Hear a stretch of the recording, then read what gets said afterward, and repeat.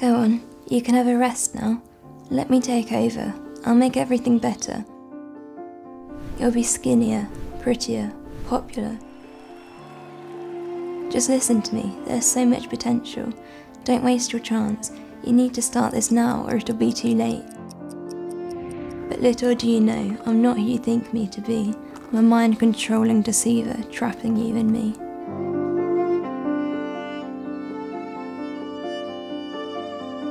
$1.25 million people in the UK have an eating disorder, which is a serious mental illness, with most cases presenting in young people between the ages of 12 to 20 years.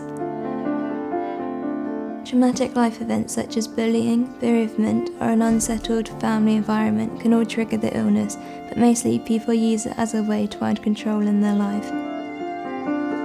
Eating disorders aren't always easy to spot and can develop over a long time, but their effects can be devastating, resulting in a distorted body image, depression, anxiety, low self-esteem, self-harm, and social isolation.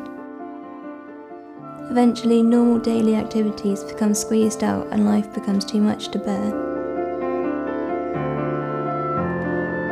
Music can be used as a powerful therapeutic tool with and for people with eating disorders. It enables self-exploration, expression, and develops confidence through creativity. The Phoenix Centre is a specialised eating disorder unit for young people aged 12 to 18 based at the Ida Darwin Hospital in Cambridge, where the Royal Philharmonic Orchestra and workshop leader Sigrún Griffiths has been working with our group to create brand new music.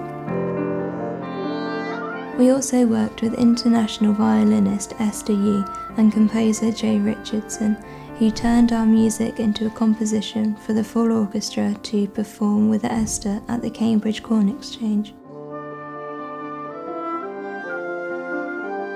At the start of the project, I was quite apprehensive.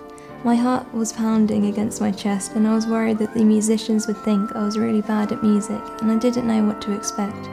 It was okay though, because the musicians were really supportive and helped me to find the right notes. They helped us to experiment with different sounds and instruments, and we used one of my poems to inspire a lullaby, and we did some jamming to create a jazzy piece. The music has really helped me to calm down when I felt stressed. The whole experience has made us feel capable, purposeful, and a part of something.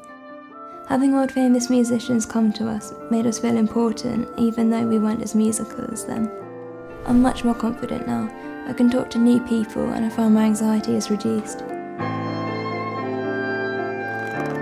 Music has been really powerful and vital on my journey and has made me feel better about myself.